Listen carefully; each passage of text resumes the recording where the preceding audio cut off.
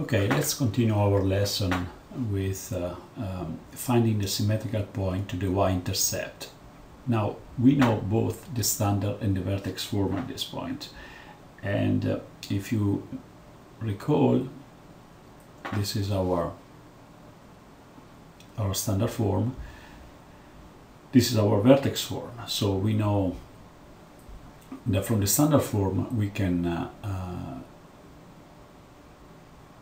can find the coordinates of the y-intercept, and we know that the y-intercept is our y for the y-intercept is given by the term c.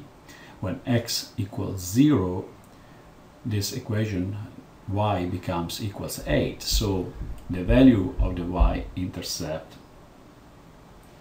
the value here, and let me change color to highlight it, the value that we find here, it's y equal 8.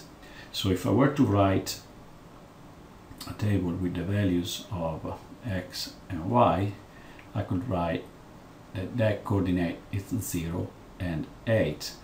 Now what I'm looking for, what I want to find, is the symmetrical point to that y-intercept, and that is the point that's located right here. Okay.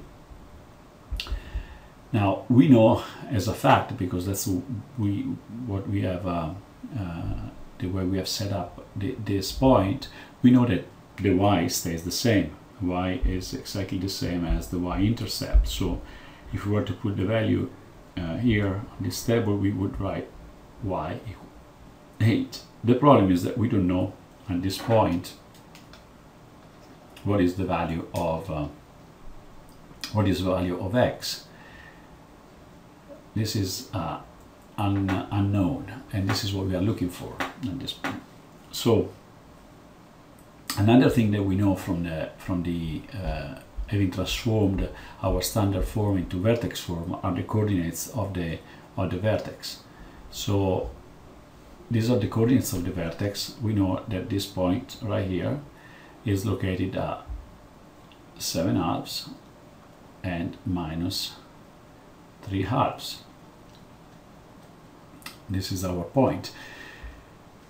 And if you look at this graph, you can easily see that because the parabola is symmetric with respect to the axis of symmetry that we have right here, this is the axis of symmetry,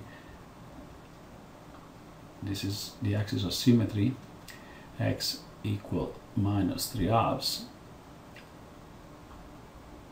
As we know that the parabola is symmetric, we know that the distance between the axis of symmetry and this point and the y-intercept has to be the same as the axis of symmetry, the distance between the axis of symmetry and the y-intercept on this other side of the parabola.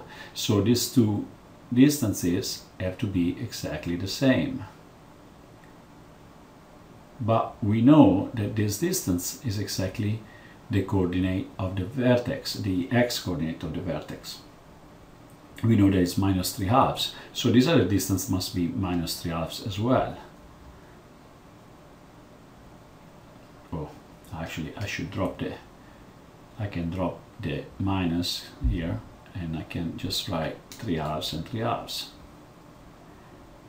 These are the distances, the two distances. So the coordinate here can be found by multiplying by 2 the coordinate of the vertex. So this point here, this x, will be equals 2 times h equals 2 times minus 3/2, so minus 3. We can change this value to minus 3, and this is how we find the coordinate of the y-intercept. Again, sorry, the coordinate of the symmetrical point to the y-intercept. By multiplying we find the x by multiplying the coordinate of the vertex by 2, and of course the y stays the same as the y-intercept. And this concludes our brief lesson.